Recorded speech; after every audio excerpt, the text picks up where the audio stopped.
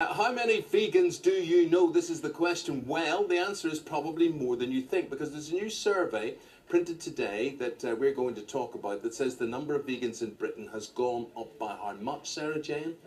A whopping 350%. Whopping. Absolute whopping. There are nearly 500,000 of them now in the country. Well, actually more than 500,000, they're saying, who will now follow a vegan diet. Well, what is a vegan diet? Vegans never consume any animal products at all. That means no meat, no fish, no milk. Well, I believe they do consume cheese, but anyway, eggs and honey apparently off limits as well. And people who follow veganism to the letter don't wear leather either. Well, this surge in popularity for veganism is being led mostly by young people. Almost half of all vegans are between the ages of 15 and 34. Only 14% of vegans are over 65. And the vast majority of them live in built-up areas, urban or suburban areas. Just 12% live in the countryside. Jasmijn de Boo, Jasmijn de Boo is with me here now. She's the chief executive of the Vegan Society. So, you're on the march, you guys, and it's young people who are doing it for you. Yes, I think we're seeing a growth in the population generally, but young people are more and more aware about the cruelty of animals and the harm done to the environment. So I think people are actually not willing to take part in that anymore. And with the growth of a number of vegan products these days, you don't need to I noticed you've miss got out. cheese there as well, because we were saying that cheese is off limits normally. Vegan cheese. Yes. So what have you got? What is vegan cheese made from? It could be a number of things, but sometimes they're soy-based, sometimes they're other protein-based, and sometimes they don't have any protein at all. It's just more the taste of cheese.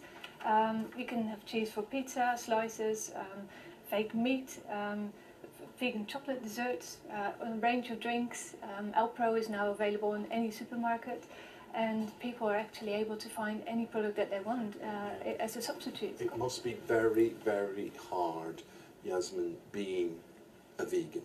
I'm not finding it very difficult at all, actually, because there's so much choice these days.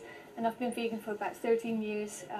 I think London is vegan mecca, I have to say, but even in the rest of the country you can find so many more vegan products these days.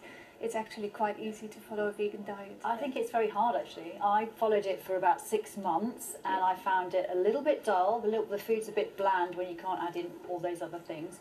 And I have a problem with some of those products because they are so processed, you almost wonder if you're eating something that's worse for you than if you were eating the natural dairy product, for example. Actually, dairy is quite processed as well. It's not that natural, so you don't have to eat or drink these products. You could just drink other products that you want, but some people want to have the substitute. And actually, nut milks are quite natural, so you can make your own nut milk. I do that myself as well. So. Yes, well, there is a big worry. I mean, there's a story in the paper today, the headline, "Fashionable veganism is harming health of ill-informed followers," because a lot of people are taking up veganism now for moral issues, animal cruelty, or because they don't know what goes into the food that we eat in general, processed meat and the like. But they're not doing it properly, because surely you can't get all the nutrients you need from the products you've got in front of you and just a diet of vegetables, fruit and lentils. Well, you do get all the nutrients that you need. It's interesting, the article, that it's from the dietitian Catherine Collins, BDA. We actually have a very good working relationship with the BDA as the Vegan Society, and we have a memorandum of agreement together that all life stages and ages can be having a vegan diet if you plan it well. Of course, these products are just a sample of what you can eat, but if you eat a very well planned diet with vegetables and fruit, whole-based grains, and you actually get everything you need. It's quite expensive, actually, some of those products. I bought a vegan yoghurt yesterday, like a coconut yoghurt, and it was like a little pot like that, a normal size yoghurt pot, £2. Yeah. That's quite a lot of money. There is still some of that is slightly more expensive. However, if you go to other shops, and the normal yogurts, the big pots are almost the same price, I would say. And you don't need the indulgent products to have a healthy, balanced diet. Jasmijn, I think I see, is that soap I see there as well? Yes, I've got some soap here. So, is there anything there, I'm just a bit peckish, is there anything I can be nibbling on here just while we're talking? Oh yes, of course. Because I really just, I suppose, what's this? This is some raw chocolate mulberry. Raw chocolate mulberries, right. Okay, well tell me this, how much is about you and the health of the individual, and how much is about the treatment of animals that you're worried about here? Well, for me, it's mainly the animals, but it's also the environment and my own health. I feel much healthier on a vegan diet, but it's actually much more about the cruelty to animals. 60 billion animals are killed every year for food. 1 trillion marine animals are killed. And I think people are not really aware of all the cruelty that's involved in factory farming. How are your mulberries? I think you're very, very principled.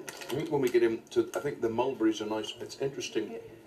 My palate would be so attuned to synthetic chocolate that's very strong to me, Yes. the real chocolate. So Yeah. it probably takes a while to get used to what's there. Possibly. By This the is end of raw the packet, chocolate you'll as be well. convinced. It is raw, so not everyone likes it. This is kind of the more standard chocolate that you might expect. Gotcha. Yeah, so that's just Well, a range of examples. That's Jasmijn de Boo there, and she is CEO of the Vegan Society, and they are on the march. Are you one of them? Let us know. Thank you very much. Thank you. Thank you. Thank Good you. talking to you.